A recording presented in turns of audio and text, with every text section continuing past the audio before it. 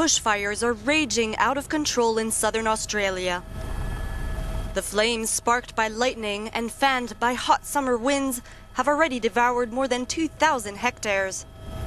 They've ripped through a stretch of coastline popular with tourists.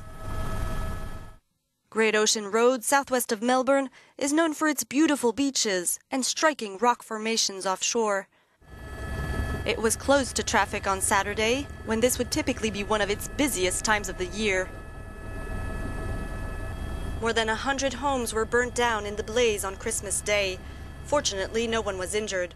I was at my family's at Avoca, and on the way down, I could see the plume of smoke on the highway, and I thought, gee, that looks like it's getting close to home, So got to home, and looking out my back door, it's just, looked apocalyptic.